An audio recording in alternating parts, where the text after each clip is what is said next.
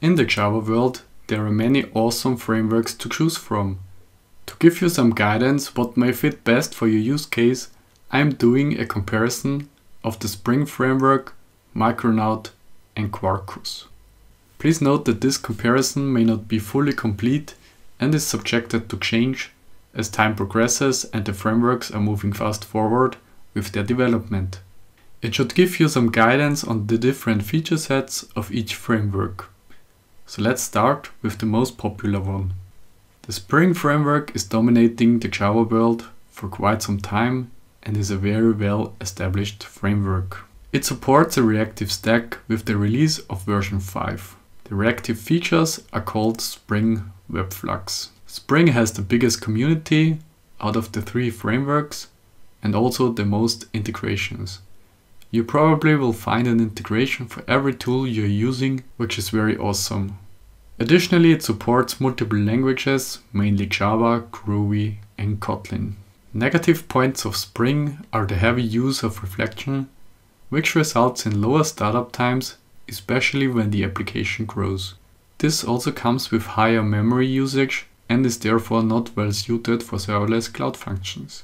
And as last point, we have the support for GraalVM, which is available but currently experimental. Next up, we have Quarkus. Quarkus is a modern cloud-native framework which supports building a reactive stack. Due to the use of ahead-of-time compilation, it achieves a minimal memory footprint and low startup times. It is based on standards and frameworks mainly known from Java Enterprise, which was renamed to Jakarta EE.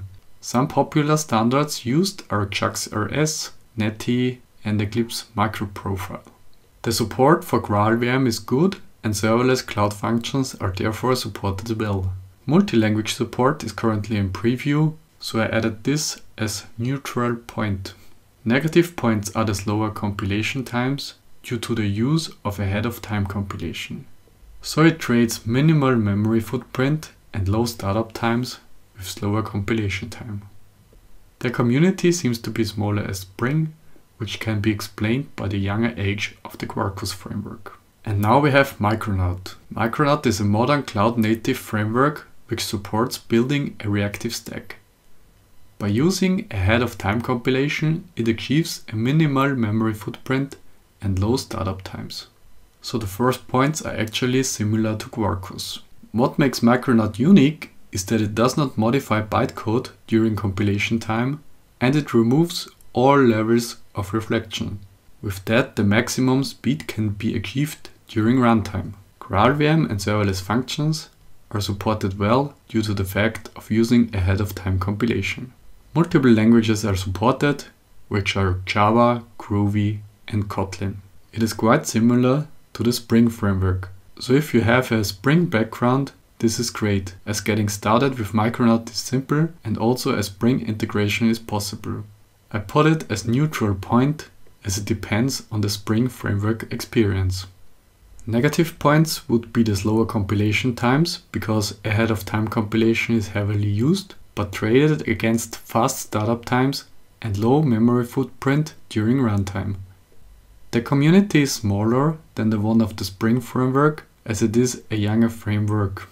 It is hard for me to compare the community with Quarkus, so I left it out of this comparison. I hope this overview helped you understand the differences and the advantages of each framework. I personally prefer Micronaut as it works really well and I think the developer productivity is really high with it.